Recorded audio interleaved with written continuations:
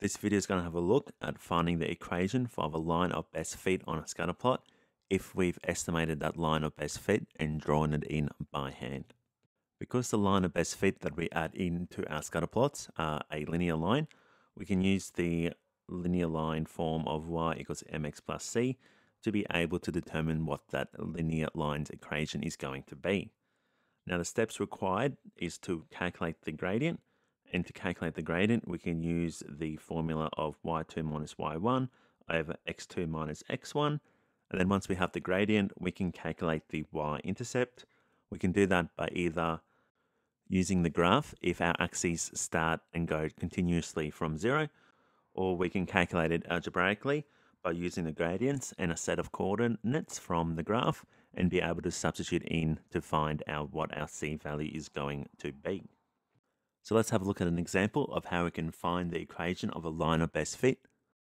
So in our example, we've got the cost of internet based on hours used per month at our local cafes, and we want to determine what the equation for the line of best fit is going to be. So because it is the linear relationship, it's going to fall into the form of y equals mx plus c. So to do that, I need to start by calculating my m value, so my gradient. And I can use the gradient formula, y2 minus y1 over x2 minus x1. Now to be able to use that formula, I need to identify 2 points along my line. And I'm going to use the grid lines to help me identify those 2 points. I'm looking for points along the line that intersects with the grid lines behind it, just to help me get a reading of my values. So I'm going to choose up here, which is going to be 20 and 28. That's my first set of coordinates. And my second coordinates are going to be 13 and 20. So now that I have my 2 coordinates, I can go ahead and substitute them into my equation to be able to calculate the gradient. So that is going to be 20 minus 28 over 13 minus 20, which gives me a gradient equal to 8 over 7. Now that I have my gradient, I can go ahead and calculate my y-intercept. Now substituting in the value of the gradient into my equation, y is going to equal to 8x over 7 plus c. So choosing a set of x and y values to substitute in, 20 is going to equal to 8 times 13 over 7 plus c.